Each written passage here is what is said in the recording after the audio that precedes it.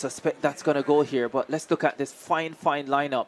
Hannah Charles of St. Lucia, Katie Barbados, Tyra Charles, St. Vincent and the Grenadines, Abigail Campbell, Jamaica, Tiana Springer, Guyana, Shanku Williams, Jamaica, Narissa McPherson, Guyana, Shania Adderley of Bahamas. This is a fine lineup. This one looks like a Jamaica versus Guyana battle. You're under 17. Well, I am flanked by Jamaica and Guyana at the moment, so I'm keeping peace.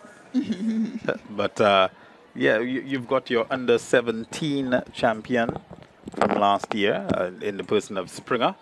She's an outstanding competitor. She's done such great things.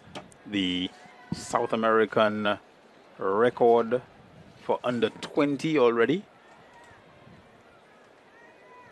She was the Commonwealth Youth Games champion last year, still yet to turn 17.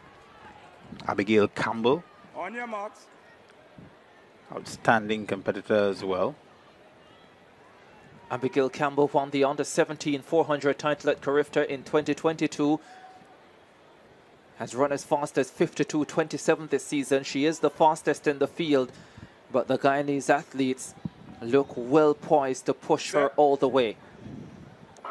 Off they go. Under 20 girls 400 final. Shanku Williams of Jamaica, like she usually does, goes out quickly.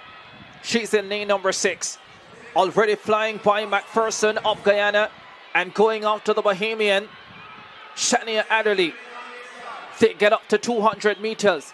Charles of St. Vincent and the Grenadines also going well. Springer of Guyana and Abigail Campbell of Jamaica with some work to do. Shanku Williams has gone really quickly here for the first 300. Springer and Campbell start to move as they enter the straightaway. Charles is in second position for St. Vincent and the Grenadines. Shanku Williams leads. Here comes Tiana Springer. The Guyanese has the advantage. It's going to be Tiana Springer. The under-17 champion from last year becomes the under-20 champion this year. We can't wait until we see this time, because where it stopped on the screen and in the field is confusing me. This is a terrific performance. Told you in qualifying, she is no ordinary athlete. And she produces a sensational performance. I think especially the champion in under 17 division in 2022, Abigail Campbell, will be disappointed with her own tactics. But no issues from this young lady. 52.31.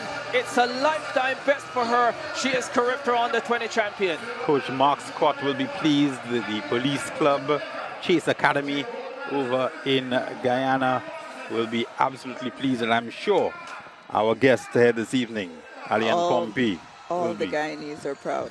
My heart was in my microphone, essentially, but the level of composure that she showed. I mean, the Jamaican athlete, Miss Williams, went out so hard. I don't know, it takes a level of composure I'm not sure I ever had to kind of keep your mental focus and stick to your race plan all the way through. But after that, with 120 to go, she made a decisive move and just kept going.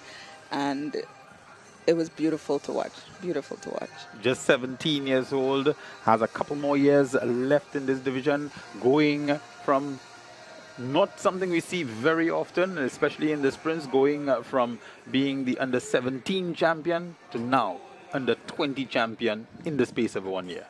Well, Adidas has already realized her talent. They've signed a nil deal with her at just 16 years old and changing the game. Nil. And Tiana Springer strikes gold in the under-20 division at the Carifta Games in a personal best 52.31. Abigail Campbell 52.85, down on her personal and season's best. Shanku Williams of Jamaica with the bronze 53.03. That's a personal best for her as well. What a race, what a final, what a performance from Tiana Springer of Guyana as we rush the Gerard Morris Sealy, who has a Jamaican record holder.